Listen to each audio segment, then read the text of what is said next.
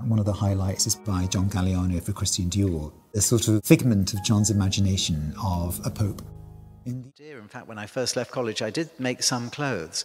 But that was until I worked with John Galliano, and I realised that he could make, say, the next Alexander McQueen or the next John Galliano. They're not actually at that stage at this point in time. Joseph is very committed. Married musician Jamie Hintz in this sequined bohemian gown by John Galliano. Guests watching Portia walk down the aisle. You've got your Mary Quant, Vivienne Westwood, John Galliano, Alexander McQueen, all of them set new fashion rules. When you come to